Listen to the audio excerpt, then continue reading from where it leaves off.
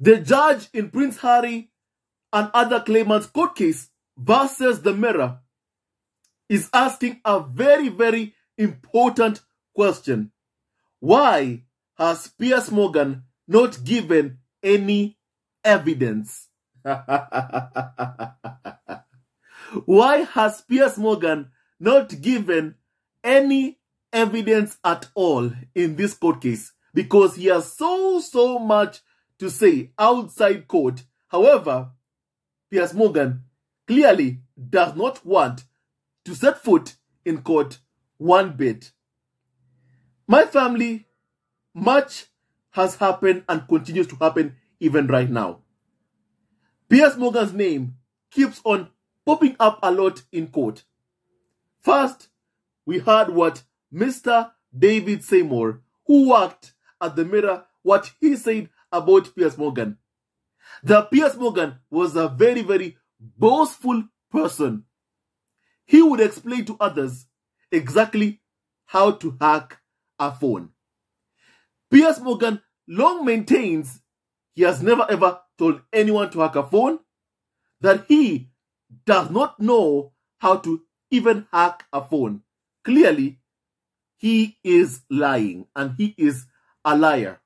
Pinocchio Piers Morgan. My family, I want you to see this clip, which I believe I've been shown you in the past. My family that shows Piers Morgan boasting. Boasting about journalists engaging in unlawful gathering of information, phone hacking. My family, please kindly look at this. And Mr. David Seymour said the right thing about Piers Morgan. Piers Morgan is a very, very boastful person. He is very, very boastful. My family, please kindly look at this. When they first came out, mobile phones, journalists found out that if the celebrity hadn't changed their PIN code, yeah, you can access their voicemail. You can access their voicemail just by tapping a number. Now, are you really telling me that journalists aren't going to do that? Yeah. If they know they can ring up Charlotte Church's mobile phone, listen to all her messages, right? Now, all you have to do, and I know it's hard because celebrities don't like doing anything for themselves, is actually change your security. Yeah, I've changed my security number. No, you don't have to. When they first came out, mobile phones, journalists found out that if the celebrity hadn't changed their PIN code, yeah, you can access their voicemail. You can access their voicemail just by tapping a number. Now, are you really telling me that journalists aren't going to do that? Yeah. If they know they can ring up Charlotte Church's mobile phone, listen to all her messages, right? Now, all you have to do, and I know it's hard because celebrities don't like doing anything for themselves, is actually change your security. Yeah, I've changed my security number. No, you don't have to. My family, journalists found out that if a celebrity does not change their PIN number, you can access their voicemails. And you're telling me that when you find out that you can be able to access a voicemail of a celebrity because he or she has not changed his mobile PIN number, you're telling me the journalists would not do that. My family, basically, that's what Piers Morgan is saying. That is what Piers Morgan is boasting about. And my family, that's exactly what they were doing at the Mirror, my family.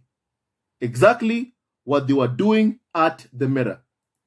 And now, the judge in the case, brought by Prince Harry and other claimants, notes that some journalists are happy to comment on the sidelines, however, are clearly unwilling to come to court. And the judge presiding over Prince Harry's case and other claimants has questioned why journalists, including Piers Morgan, have not appeared to give evidence, noting that some have been so happy to commentate on the case from the sidelines in recent weeks. And during hearings on Tuesday, Mr. Justice FANCOURT listed the names of more than 24 people he felt could have been brought before him, in no particular order. In the case against MGN, Mirror Group newspapers, the publisher of the Daily and Sunday Mirror and Sunday People. And my family, here is what the judge said, and I quote, "There's a question in my mind whether any of the individuals on my list could and should have given evidence." And they included the former Daily Mirror editor, Piers Morgan, and Neil Wallace, the former People editor. Referring to that pair in particular, he said they relatively recently had a lot to say about this matter outside of court. He also said questions had been raised about why 3 or 4 associates of Prince Harry, the Duke of Sussex, had not given evidence in the case against MGN. Piers Morgan has denied involvement in phone hacking. One of the issues at hand in the case being heard in court after a 3-week trial in 2015, Wallace was found not guilty of phone hacking charges relating to his time at the News of the World, which was not published by the respondent in the present case. Also on Tuesday, the court heard that the Coronation Street actor Michael Lavelle burned quite a few bridges and has been in some really dark places over some of the press coverage of his personal life. My family, one thing that we keep on learning, my family, time and time again, is that phone hacking has caused so much pain to people. You know, it tells you of the state of the UK media landscape, of the pain they cause to people. Media should not cause pain to people. It should be, a bridge whereby it tells the public, informs them of policies in the government that are not beneficial to the public. Media should expose corruption. Media should hold those people in power to account. Instead, in the UK, they hold people to ransom and not to account. That's what they normally do, my family, and it is wrong. It is very, very much wrong, my family, what happens in the UK. And my family, on Tuesday, the court heard that the actor who plays Kevin Webster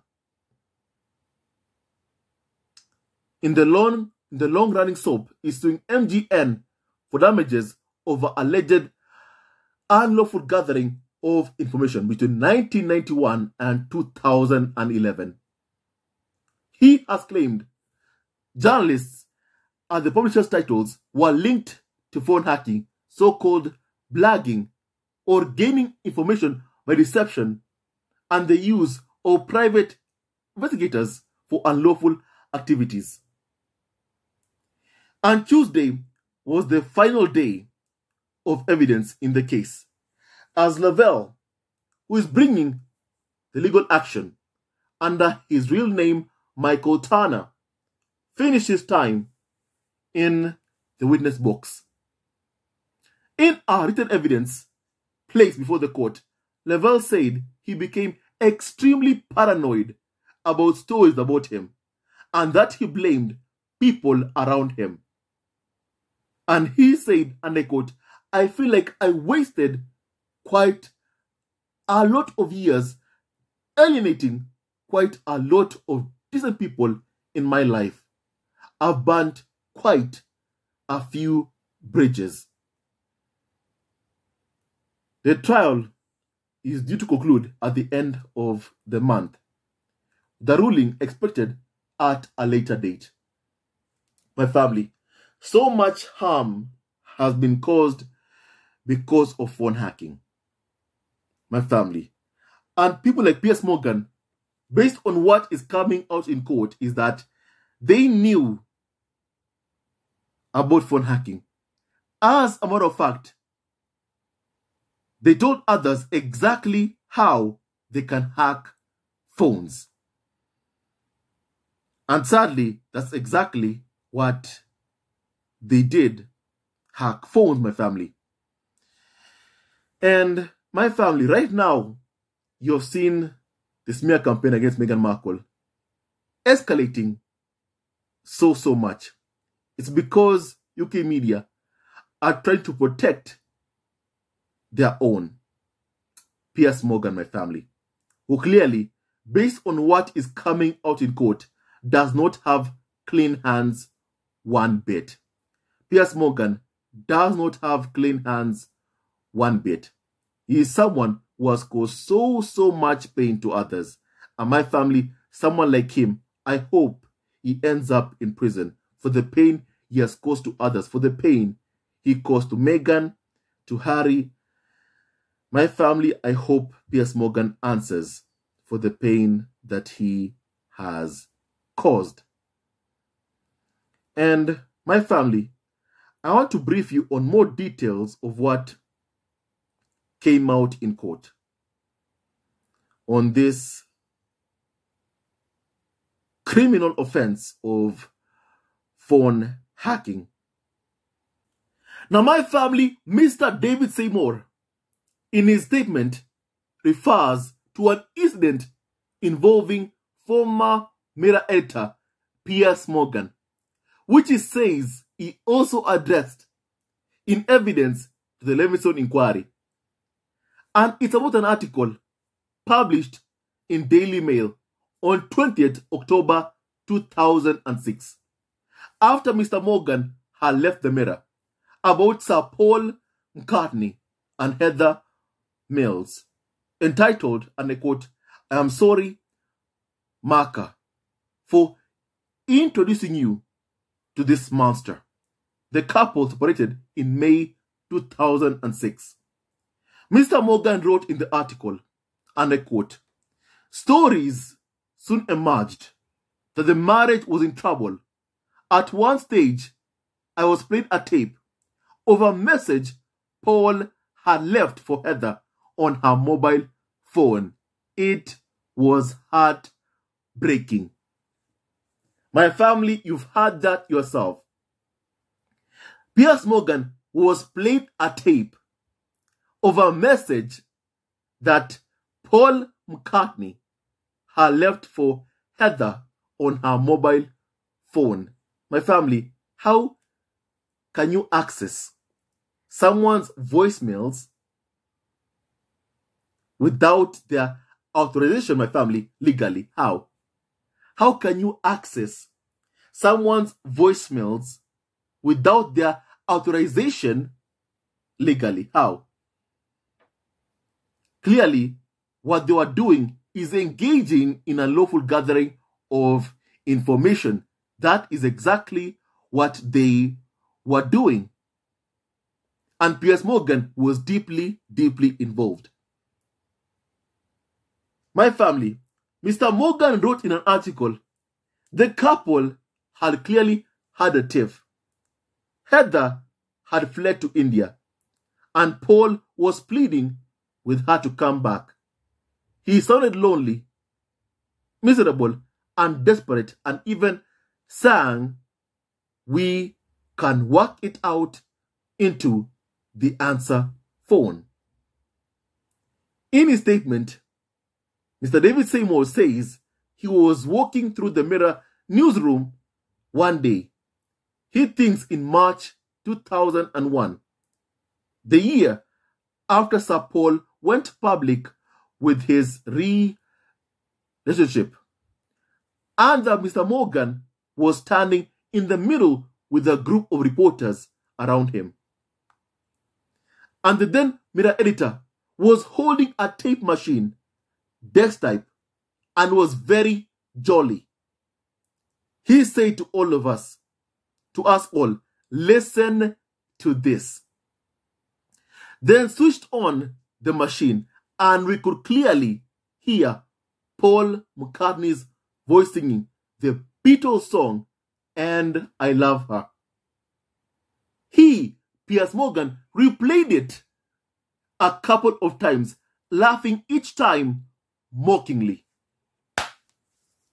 That is the person who says, I never ever engaged in phone hacking one bit.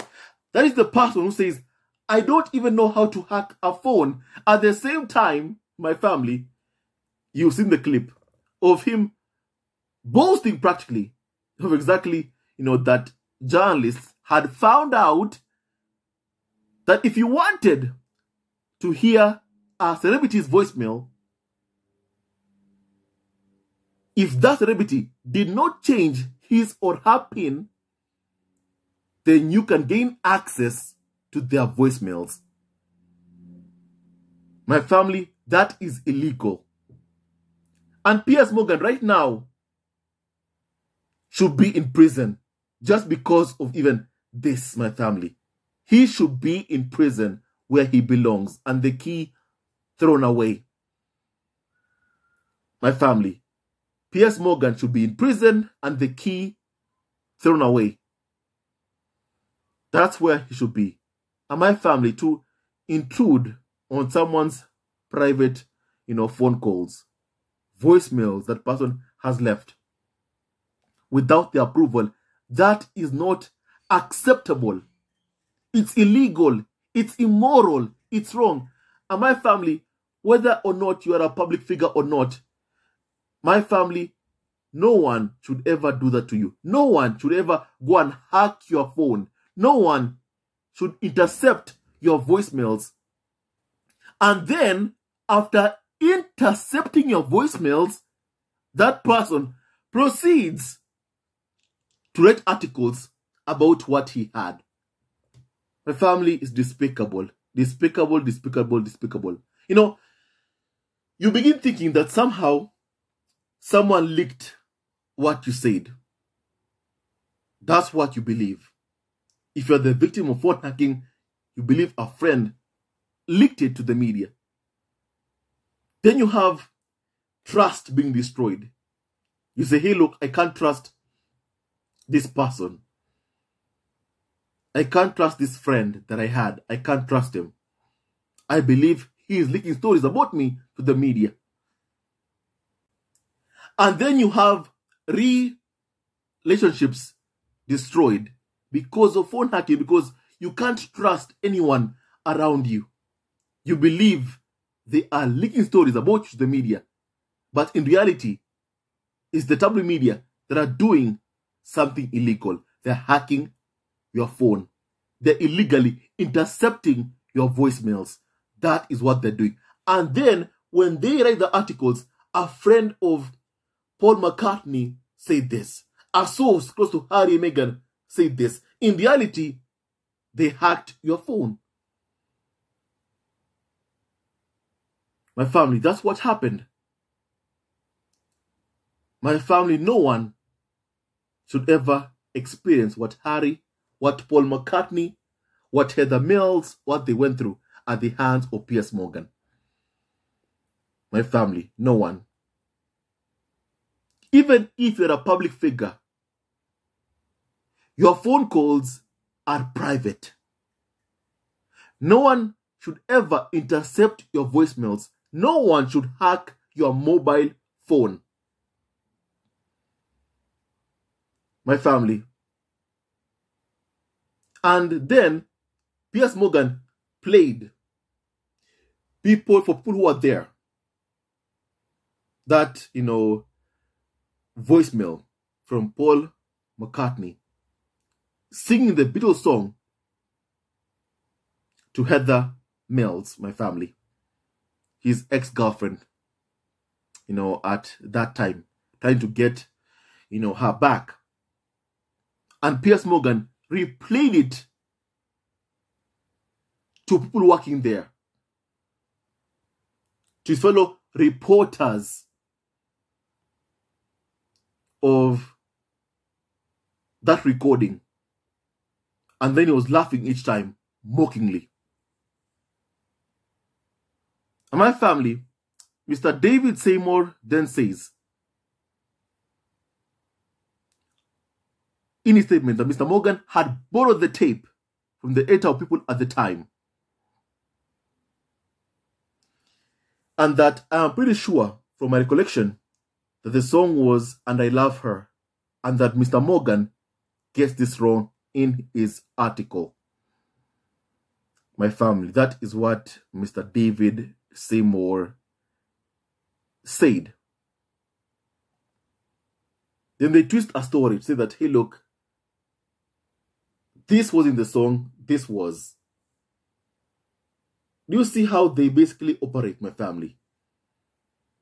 They are very, very shady to try and mask the information that they got illegally. And say, hey, look, I'm reading this article. They're saying, this is the song that I sang, but it wasn't this one. So they got something wrong, but entirely they weren't wrong about me sending a voicemail singing to my girlfriend, Heather Mills, trying to get her back. Like what, Paul McCartney was trying to do, get his girlfriend back, at the time. And my family, what Piers Morgan did was very, very much wrong. So thank you, David Seymour, for telling the entire world exactly what Piers Morgan did. And also my family, in David Seymour's witness statement, he says he was approached by a colleague when he was at his desk in 2002. And he said, and I quote, my colleague started by saying that you'll never guess what Piers just said. The colleague told Mr. Seymour that former Mirror editor Piers Morgan had mocked the then chief executive of BT, saying something like, you need to tell your customers to change the PIN numbers on their mobile phones from factory settings, because otherwise you can just get into their voicemail messages. Piers Morgan was a very, very boastful person. That's clearly what, you are learning about Piers Morgan. He boasts about invading other people's privacy. My family, Piers Morgan loves to boast about invading other people's privacy. And my family, I hope that at the end of this case, Piers Morgan ends up in prison where he belongs, because that is where Piers Morgan truly, truly belongs. And my family, Mr. David Seymour then says, and I quote, my colleague then explained to me how it was done. In fact, they had to explain 3 or 4 times, since I am not technically literate, and I still was not sure how phone hacking was done by the end of our conversation. My colleague also told me that everyone else at the table heard what Piers Morgan had said. Piers Morgan was a very, very boastful person. He invades your privacy, then mocks you after invading your privacy. He's done that to singer Paul McCartney. Every day he does that to Prince Harry and Meghan, the Duke and Duchess of Sussex. And so does basically all UK tabloids. That's what they do, my family. They mock Prince Harry and Meghan's right to privacy. Time and time again. This part of what happened, my family, just shows who Piers Morgan truly is. And how, my family, if people don't call Piers Morgan, he'll keep on doing this time and time again. Yesterday, it was Paul McCartney, whereby Piers Morgan would play out a song. Paul McCartney was, singing to his then, girlfriend, Heather Mills, asking her to come back after they had a fight. Piers Morgan would replay him, him singing, after clearly gaining access to their voicemails. And he would laugh each time, mockingly. Yesterday it was Paul McCartney. Today it's Harry and Meghan who are being targeted. Tomorrow it's someone else. Something needs to happen. These people who engage in phone hacking, who engage in voicemail interception, unlawful gathering of information, the public itself must call for accountability. They must be put in prison. All those who have engaged in illegal behavior. No one should ever be above the law. No one. Piers Morgan should not be above the law. And based on what is coming out in court, my family, clearly, he saw himself as someone who is above the law by engaging in unlawful activity. And to this day, my family, he walks free. My family, that person belongs in prison. And I'm hoping, once again, this case will land Piers Morgan in prison. My family, I'm hoping this case will land Piers Morgan in prison. What more does anyone else need to understand and realize that Piers Morgan belongs in prison? What more does anyone need based on what is coming out in witness statements? What more does anyone need to realize that Piers Morgan is basically a criminal based on witness statement, my family, coming out in court? And no wonder he has been so attacking of Prince Harry and Meghan, because he knows what he has done. And he was always hoping that somehow, if he attacks Harry and Meghan so much, that Harry will drop his cases, that Harry and Meghan will be forced to do interviews with him, to speak to him. That's what Piers Morgan was hoping for. But luckily, that did not happen. Prince Harry waited for the right time. And my family, he mentioned Piers Morgan's name in court. Harry, told the court about the intimidation, bullying, attacks from Piers Morgan that he and Meghan have received. And my family, I hope that there'll be justice. I hope there'll be justice. That's what I really, really hope. Piers Morgan has been getting away with so much for a long time. It's high time he answers for his crimes and ends up in prison where he belongs. My family, allow me to read some comments on this issue. Someone said that Piers Morgan needs to be locked up. Indeed, my family, I really, really hope Piers Morgan needs to be arrested. Someone said that, my family. And someone called James said that, so in other words, Piers Morgan did it. And he encouraged others to do the same. It does not make it right or moral to infringe people's privacy just because phone technology was not secure then. Journalists have their own strange, warped view of what is right.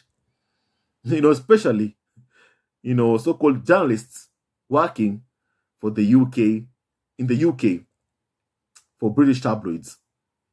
They, in my opinion, my family, are the biggest problem. They, in my opinion, are the biggest problem. And there needs to be accountability, my family. There needs to be accountability. My family, someone said that, Piers Morgan basically admits he knows about phone hacking, but yet he goes on TV and denies he knows anything about phone hacking. Clearly, he's a liar. Indeed, Piers Morgan is a liar. That is what he's always been, a liar. A liar who belongs in prison. Don't forget that, my family. And I hope that that is where Piers Morgan will be going, my family. Someone said that, and I quote, change your PIN code and now you don't have to worry about us, criming on your mobile, doing crimes against you by illegally accessing your mobile. My family, basically, that's basically it. Irregardless of whether or not someone changes his mobile PIN number or not, they don't deserve to get their phone hacked. Irregardless of whether someone changes his mobile PIN or not, they don't deserve to get their phone hacked. It's just as simple, as that, my family. And my family, it's so wrong how so-called journalists have engaged in criminal activity. And when anyone ever dares to challenge them or take them to court, they experience so much abuse at the hands of the UK press that some of them back down. Some of them, lose their life in the family, like what happened to Diana or Caroline Flack. My family, it's so wrong. It's so wrong. And something must be done to regulate the UK tabloid media landscape in the UK. Something needs to happen. My family, someone said that, so Omid Scobie was not lying when he testified that he was told how to do it. Indeed, my family, Omid Scobie was not lying. And even more and more witness statements confirm Omid Scobie told the truth. That he was being told exactly how to hack phones, but he never ever did it. He never ever did it, my family, because he saw and knew it was wrong. But others who call themselves journalists did it, my family. And my family also, based on the witness statement coming out in court, clearly they knew about phone hacking. They must have known about phone hacking. Piers Morgan knew about phone hacking, and clearly he knew what was happening, my family. And clearly also, he told others exactly how they can hack a phone. It's exactly what happened, my family. And my family, I hope that in the end of all this, Piers Morgan ends up in prison, where he belongs. My family, now with that and so much more, stay tuned on this video. God bless Harry, Meghan, Archie, Libedana, and Doria, Raglan, and all of you members of the squad at home.